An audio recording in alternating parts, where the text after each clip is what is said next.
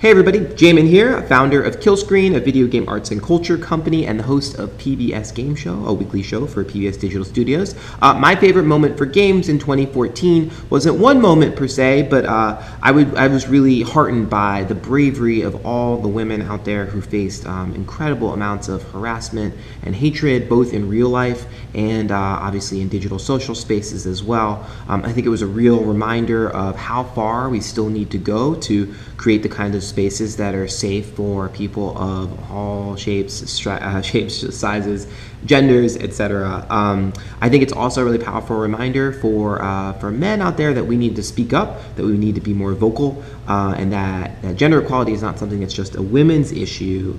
It's an issue facing everyone. So yeah, I mean, clearly 2014 was a really tumultuous and obviously disappointing year in some respects, but ultimately, I think in the long run, it will be a really important one.